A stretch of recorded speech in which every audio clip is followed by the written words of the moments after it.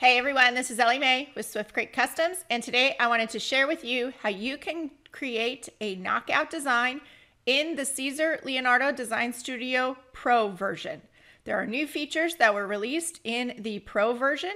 There is more information in the description below on exactly what the Pro version is, and I will also link to a tutorial that I did before the Pro was available where subtract, it's called something different, but where that was available in the software. So there is a way you can do it on the basic.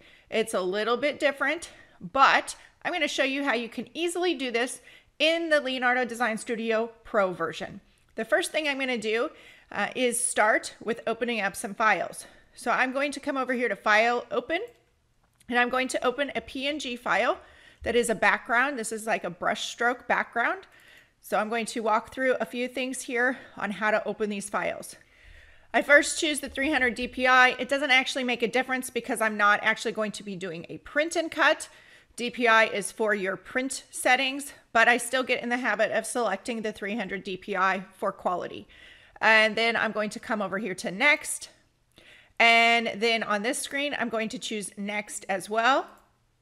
And on this screen, I want to point out a couple things. Typically, I don't have any issues when I'm tracing and I just continue through all the menus. However, you're going to notice here on this PNG file that there are sections here that are not included in the trace. The blue lines around the trace do not get these outside edges or these interior little bits if you want this distressed look.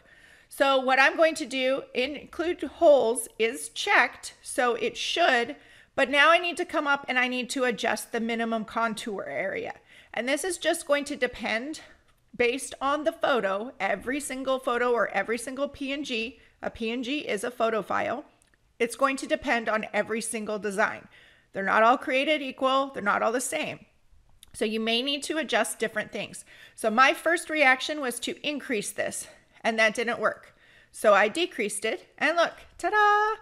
Those holes showed up. Now there's a couple little bits here that did not trace, and that is okay because in this image, you're going to have to weed out those little bits anyhow. Those are going to cut if you want them to. It did pick up these outer edges. So if you are seeing this, test it, open it different ways with your software. I'm going to choose Next, and then I'm going to choose Finished. Currently, the only way to open a PNG or JPEG file up in the software is to first start as a print and cut. If you start as a background, it does not trace around the object. So you can see I have my print and cut registration marks around that. In the software of, I believe it started in 1.1.8, you can now turn that off, and it is simply a cut file. So I'm going to turn that off. I'm going to increase the size of this. And I want to show you something real quick. So since it started as a print and cut image, if I come over here to the Send Design tab and I send it, you're going to see two different objects. This is your print and cut data. You can ignore that if you're simply doing a cut. This is going to be your cut file. You could use either one of these. They should cut, but you can ignore one of them. You do not need to cut both. Remember, Leonardo reads things and places them out on different mats based on color. So I'm going to use it as is. I don't need to ungroup this for what I'm doing. It will work. So I'm going to come up here and I'm going to bring in my text file. Now, I could have simply typed out my text, but it takes me forever to decide on a font style. I like this font. I've used it before, so I wanted to bring in this design. Now, this is a design from the Silhouette Design Store. I purchased the SVG file, downloaded it to my computer, and I'm opening it. There's a link in the description below on how you can use the Silhouette Design Store files with the Siser software. I'm going to choose Cut Only, and I'm going to choose Next. It sees red as the cut line. That's fine. I'm going to click Apply. Now I can come in here and I can increase this. Since it is a cut only, the design was not filled. You can see down here, let me shrink this one. You can see here that it is currently set as a stroke because it's the cut line. I can choose fill color, then it's going to fill it in. Just going to change that color so we can see it here on the screen. And I'm going to zoom in a little bit so you guys can see this a little bit better. Check out those mouse hints in the bottom right corner. They are awesome for learning the software. So if I were to move my mouse around a certain point here, you can see over this little selection bounding box, it tells me exactly what I can do when I have that object selected. That's just an extra tip. So I have this here and I want to cut it out of the background. Now you can do this two ways. You can use an offset, which is what I prefer because then I can line it up a little bit easier, and I'm making it appear that there is a gap between the design in the background and the text. It can help with lining things up. But you can simply choose not to do the offset steps that I'm going to do next and skip to the subtract part. So in this case, I am actually going to place this design a bit off center. This is my sneak way of not having to line up the design on my shirt exactly straight. So I am simply going to rotate this just a little bit so it gives me a little bit of a play in that I don't have to have it perfectly straight on my shirt. That's just my tip for me because I have issues with lining things up perfectly straight. With your text selected, come down here to your build contours. I'm going to click that, and then I want to choose editable contour cut only. Now you can see the black that's inside the letters. I also want to check the include holes so that it gets inside the holes.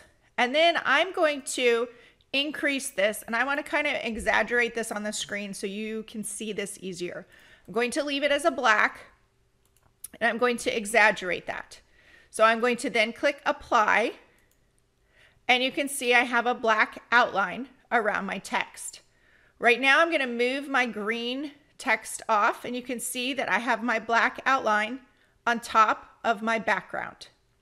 I'm going to left click and drag across both of those, and then I can come down here to the remove front is what it's called in 1.1.9. It was called punch out and front in previous software, so just be aware that the names are changing just a little bit as they're trying to find that specific term that they can use. Something you may not know here is that people ask, why is it not called the same thing in every single software? Well, there's times when things, not just terminology, but tools in the software or even tools with your machine are trademarked or patented. So they have to be careful what something else is called. They can't name everything the same as somebody else's program. Sometimes it works, sometimes other companies are more protective of even terminology. So keep that in mind. It's not for them to confuse you. It's a way to make it something different. And sometimes they have to do that. So that's a little behind the scenes knowledge. So with both of those selected, if they're not selected, so let me point this out here. If nothing is selected, these icons down here in the toolbar are grayed out. You cannot select them because there's nothing to apply it to. So if I left click and drag across both my offset and my background, I'm going to come down here and I'm going to choose remove front or punch out, or maybe it'll be subtract in the future. Again, refer back to what I just said. So remove front is going to cut that out of the background. Now I can simply move this over here, and I can place it where I want. If I'm going to be cutting this out of heat transfer vinyl, which I am, I'm going to be cutting it out of the back side anyhow, and I will cut it out of 2 different colors of vinyl, so it will go into separate rounds. So I'm going to click over here to the send tab so you can see how this looks. Select. And then because I had Inspire selected, let's go back, click off of it, click send, send design. Now you can see that I have the 3 different pieces. So I have one section here, again, PNG file opened as a print and cut, so it shows as 2. Select 1 to cut this background. And for HTV, I would choose this mirror option. It's going to mirror it for us. And then the Inspire is the second color that I'm going to cut. And we'll take a look at how it does with the Siser cutting machine and show you the final result with the pressing here. So I first cut out the purple color for the background, and then I sent the white lettering to cut. Then I weeded everything out. Test cut, test cut, test cut. That helps with your weeding and making sure that your cuts are going to be clean. And then I pressed this. So I pressed the first layer for a couple seconds, and then I pressed the second layer for the full amount of time. I did end up cutting the design, the words apart just a bit, just because HTV shrinks, and I found it was easier to line it up after if I cut those letters apart. So here is the finished shirt that I created. So I hope those tips have helped give you a look into how you can open a PNG file and trace it the way you want it to trace, or to adjust the settings as needed. How to open an SVG file, links in the description below on how exactly I did that from the Silhouette Design Store, and how to easily create a knockout, subtracting your front image from your back image in the Siser Leonardo Design Studio software. If you have any questions, feel free to leave those in the comments below. Find me on the Creating with Siser Facebook group. Make sure to like, subscribe, and click that bell for notifications for future content. Thanks for joining me. Have a great day.